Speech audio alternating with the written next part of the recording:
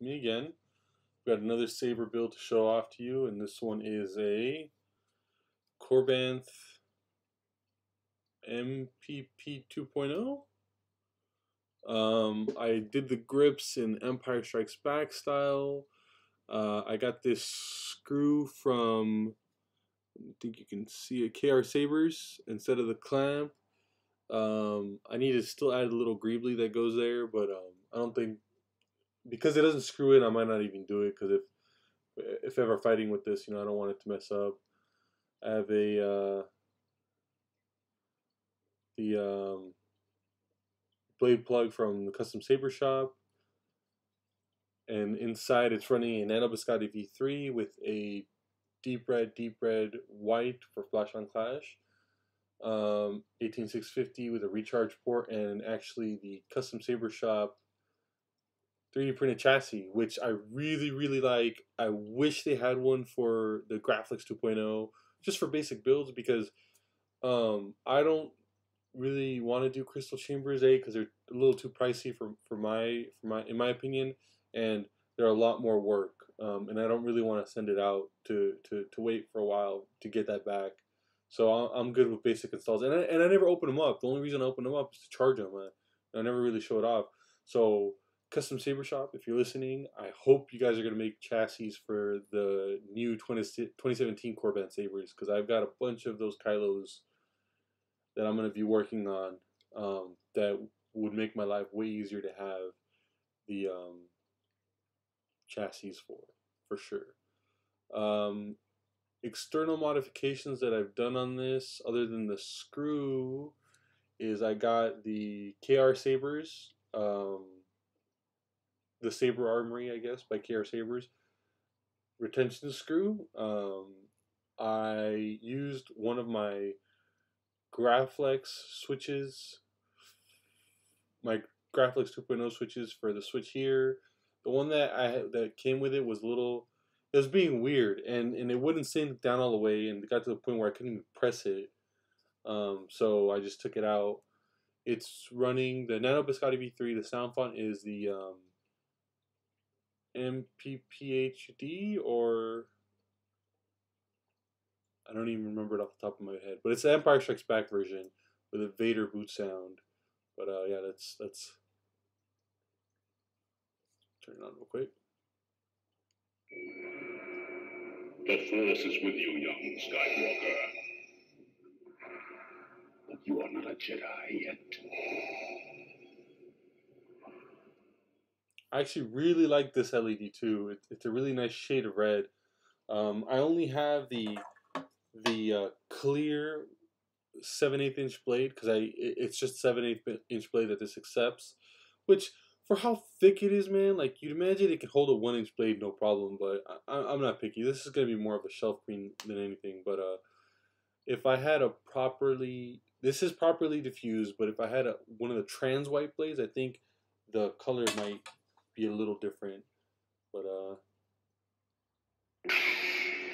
yeah, it shows up. Let me turn it off.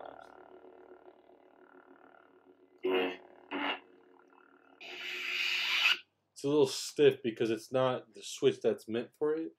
The switch that it came with, it kept the construct of this is awesome. It has little space, unlike the 2.0, that runs wires within the main body to out here, and then the 3D chassis feeds them into where it needs to go. So there's no excessive cables sticking out. But because I used the wrong switch, you can't really hear it anymore. It's not like, you're not hearing the clickiness of it, but it, like I said, it's gonna be a shelf queen. I'm not really gonna be changing it all that much. There's the blade plug. It's nice. The only reason I normally get KR Sabers ones, but the reason I got this is because I had already placed a bunch of orders with KR Sabers, and I don't want to keep paying for the shipping, because I never make a real parts list until, actually I never really make a parts list. I just kind of buy it as I think that I need it. Maybe I should start doing that, but that's why I didn't buy it from KR Sabers. But without further ado, even the light on my face isn't really giving it justice. It's a deep red. It's on here it looks like it does in the movie. I think with the glow. I always thought that the remasters his lightsaber looked pink more than anything. But on here it's a deep red for sure. I wonder in white flash on class.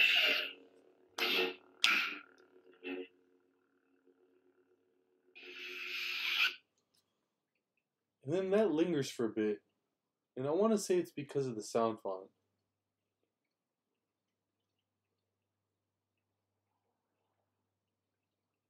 And then it dims. But yeah, I think it's the sound font audio must still be like going.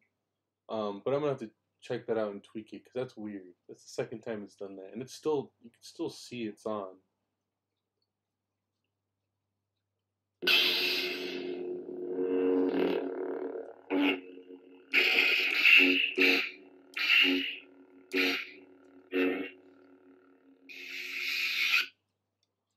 Yeah, it's still doing it. I'm a little perplexed. I'm gonna take that apart and look at it again. But yeah, I mean, other than that, it was a fun build.